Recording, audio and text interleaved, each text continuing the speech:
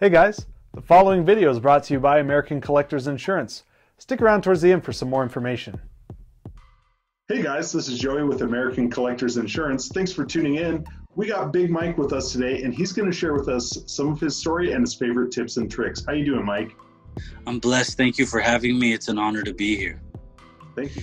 You know, like I said, Southern California is such a mecca and a hub from, of course, decades of hot rodding, to something a little bit more specific, cultural and ethnic influences like lowriding and then import, tuners. And I found myself, you call it chance, maybe, the geography of where I was at the time. I mean, that part I sort of never really put time into putting my finger on it, but I ended up really being drawn to a lot of these Japanese cars. And to this day, I have friends with lowriders.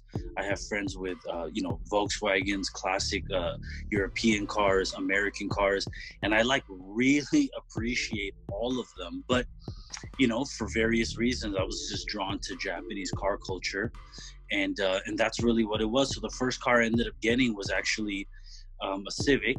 It was a Civic hatchback, and there were so many subtle modifications, differences from the Japanese spec, vehicles, and that's really what I ended up being drawn to. And so that's kind of where it all started, was with affordable, smaller Hondas, and just grew from there. I mean, you have Japanese classic cars that need to be insured for dramatic amounts of money because their real market value is astronomical, right? A car that was $5,000 is now $25,000. A car that was $25,000 is now $65,000, and cars that are $65,000 are now $165,000. That's right, and it seems to change every 6 months. Yeah, and it just keeps going up. It just keeps going up. So if you had gone and said that, man, I've really modified my 1992 Honda, and I need to get real insurance, people would be like, what?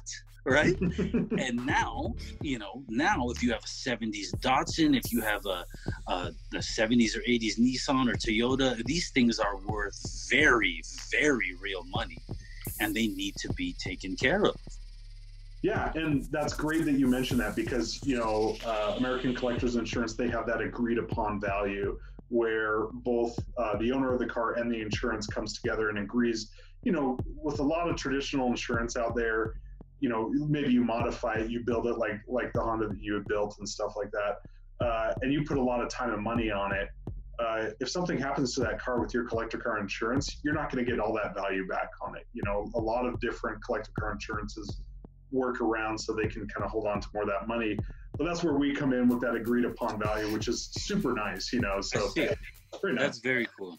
It is, yeah. Okay, so Big Mike, why don't you tell people where they can follow you and get a hold of you and get in touch with the Think Bigger project? Oh, okay, perfect. My personal Instagram is at the Big Mike, TheBigMike.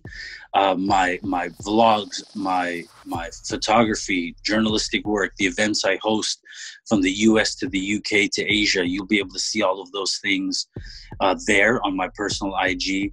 The Think Bigger project is just that, thinkbiggerproject.com. So really that's it. My personal Instagram, Think Bigger Project website.